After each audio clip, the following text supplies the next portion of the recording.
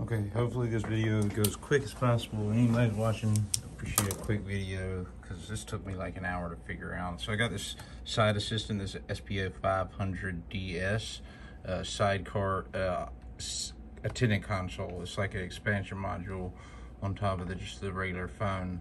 Okay, so here, you know, you're limited right here with the quantities here. You can get the sidecar right here, and basically you plug it up to the, let's see if I can't get a good shot for you. Coming out of the auxiliary port from the Cisco 508 whatever G that we have here, and it goes into the sidecar, the attendant in the back underneath these things that hold it up from falling over. Okay, so the way to program it is, you know, reset your phone after you connect it. The way to program it is press and hold the button you want to modify, and what will happen is it'll ask you speed dial key 18. Okay, so on this phone, it has an IP address, and you go to the settings button and then hit down twice, and then it should say network, you know, and it should be assigned an IP address. You connect a computer that's on the same network, you know, or connected from it to a computer, and you can access the web console. What you want to do is the IP address. You just enter the IP address of the phone there, and don't worry about putting in admin advanced, but you will need to access admin advanced. Admin advanced is at the top right there, you see next to basic. So what it will do, it will actually go ahead and update the format in which it by default uses in this advanced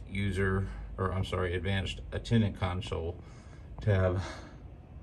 And you could actually go in here and type them all in yourself manually, or get an Excel spreadsheet to concatenate it for you properly, so that, you know, you have the extensions in one column and the name of the person in the next, and then you concatenate it with the text around it.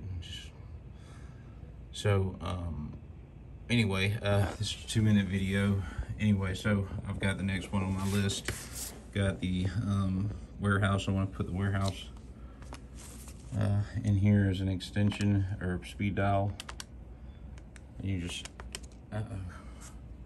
delete. I'm zooming in too far. Delete character, and then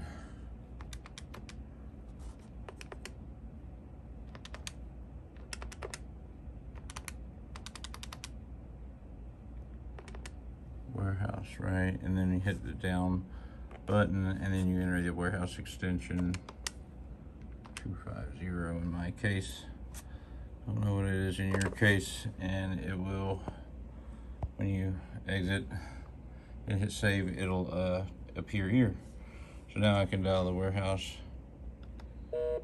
Yeah, but actually the warehouse isn't connected right now. We just connected it recently because we're in the middle of a move. Okay, well, I hope you enjoyed the video. Yeah, you can get the format that you need to, or even update it, you know, on the web browser yourself, make things easier instead of having to enter in these buttons and whatnot. It's really not too tricky. It takes about 10 minutes. Probably get all your extensions and departments. And anyway, I hope you enjoy the video.